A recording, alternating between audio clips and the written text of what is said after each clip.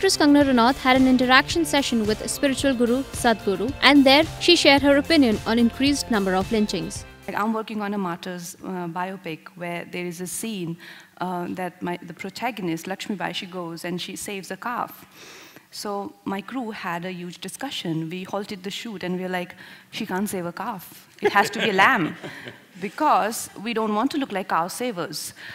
So my point is that when such a prejudice strikes, as a person, you feel very protective of who you are and what your values are, and you want to save all the animals. Why just cow? But you definitely want to save the cow for sure, because the prejudice is really agonizing.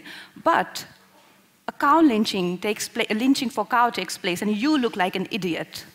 And then you jump to the other side, which has been always criticizing and never wanting to be protecting cows. And you're like, these people look sensible, and these are so-called liberals.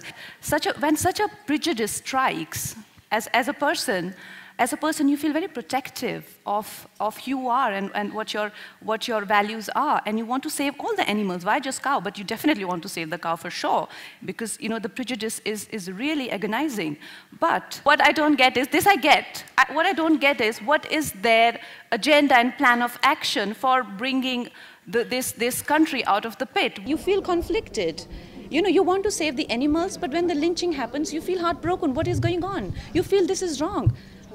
So I spoke about it.